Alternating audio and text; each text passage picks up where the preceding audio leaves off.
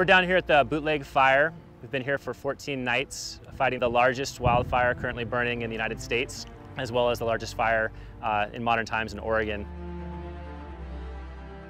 So we've got a large footprint that we're trying to cover. We've got 7 different camps, pushing close to 400,000 acres of forest land that's on fire.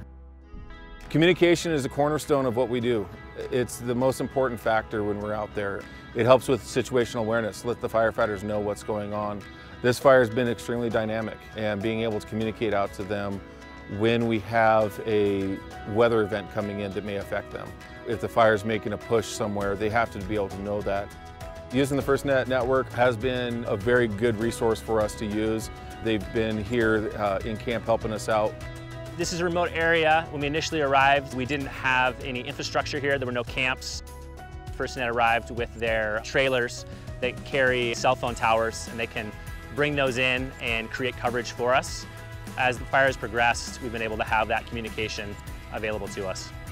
So the emotions that we're facing out here, this fire is burning hot and burning fast, so that's sometimes a little bit hard to take, but the emotion that we're really going with is just getting those small wins. We've been here for 14 days. Being away from home is a huge mental health challenge. The high stress of knowing that potentially the houses are burning, we're losing hundreds and thousands of acres of forest land, and lack of sleep. So there's a lot of different health challenges that come into play.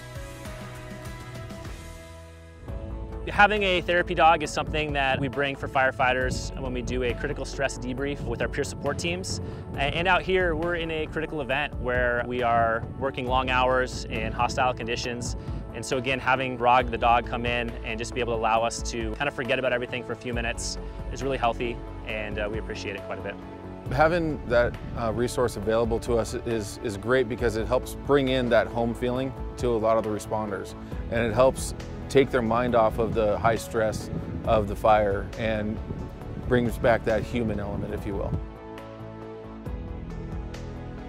The emotions I feel are satisfaction that we're able to help the firefighters on the line, making their mission successful, knowing that we're there to back them up on the other end of the radio.